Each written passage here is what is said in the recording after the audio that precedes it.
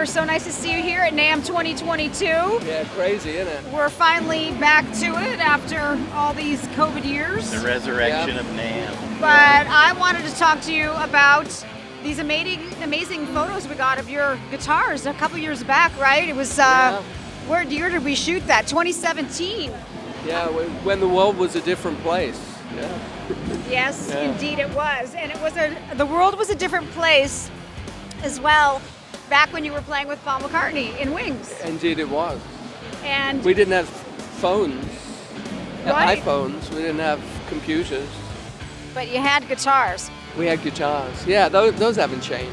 I mean, I still, when I started my career as a studio musician in London, I would go to a session with a Les Paul, a Strat, an acoustic, and a nylon string, and like a bag full of pedals, and a little Fender amp.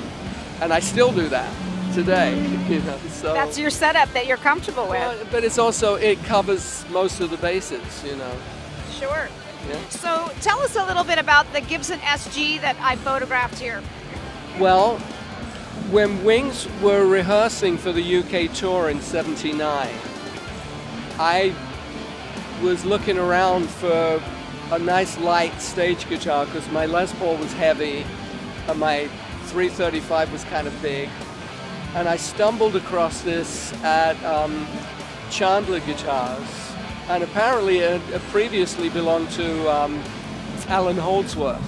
But you know, SGs and Alan Holdsworth are like Stratocasters and Hendrix. You're never really sure.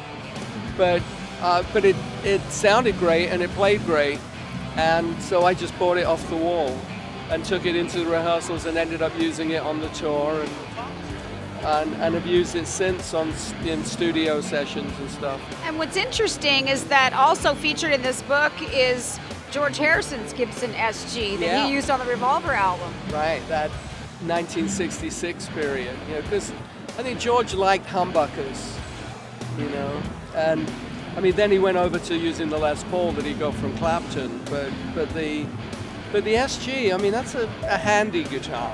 The only issue really is because the neck is so long, I have to remind myself where I am, because otherwise I'll end up on the wrong fret, you know.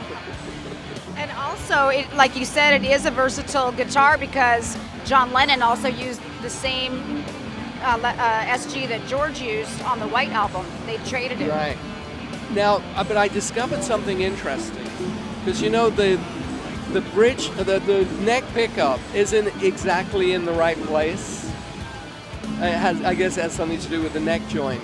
And I was never truly happy with the sound of that. And I swapped it around.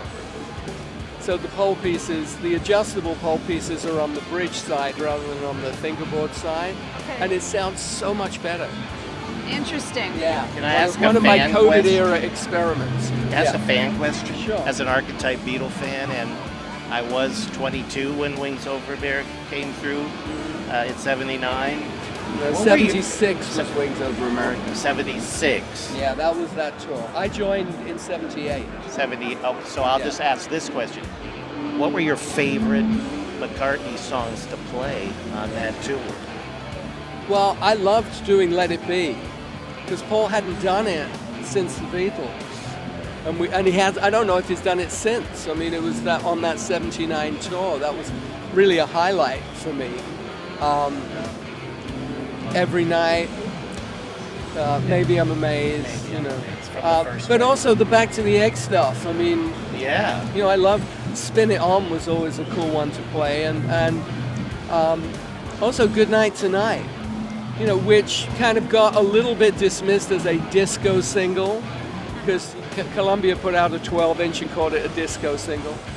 But going back to that, it really is kind of more of a almost like a Latin dance record. It's interesting that the last two Wings hits were both dance records, Good Night Tonight and Coming Up. And we did Coming Up on that tour too. So that's the guitar. That video was ubiquitous on MTV, Coming Up video. Well, Paul's Coming Up video. Yeah. But that wasn't the version that made it to #1. It was a live version that made it to #1. Yeah, because studio version was kind of that quirky McCartney 2 sound, and the radio stations didn't really like it that much. And then they flipped it because when they discovered there was a live version on the B-side, and that went to #1. And to segue from that into McCartney 3, he recorded that entire album during COVID, single-handedly in a studio where I actually went and photographed his 63 Hofner bass. And they had 50 GoPro cameras mounted all over the entire studio. Oh, wow. So you see every angle, and the videos are really cool because you've got all these different angles of him. But tell us about the gold top there. That's got some history. Well, when we went to Japan for the tour that ended up not happening because he got busted, I went via New York with the McCartneys. The rest of the band went the other way. They went from London straight to Tokyo. But I had a reason to be in New York for the weekend, so while I was there on 48th Street, which at that time was the Mecca for gear, now there's nothing left, you know. But then I walked into a store and there was this gold top, which was like #1 on my shopping list, and I couldn't resist it, so I bought it and took it with me going into Tokyo. So I was hand carrying it on the plane. So when Paul got busted, I had it in my hand when we had to go, you know, as it were, backstage at Narita and go through all the, you know, the security stuff. And so I'm in a side room with my guitar, and 2 agents come in with a screwdriver and point to the guitar, and I had to unscrew the truss rod cover and the plastic panels on the back. They made you do it. Yeah, well, I wasn't going to let them do it. So I said, I'll do it. And of course, there was nothing there. You know, we'd all vacuumed our pockets. I mean, we knew that you had to be clean going into Japan. So. Except Paul didn't get that message. He didn't get the memo. No, he didn't. No. And I was standing next to him when all that happened. That's indelibly seared in my memory. That's the greatest fly on the wall. Yeah, really. Yeah. Well, thank you so much for being a part of Immortal Axes. Well, thank you for including me. Absolutely. It's my honor, Laurence. Thank you so much. My pleasure. Thank you.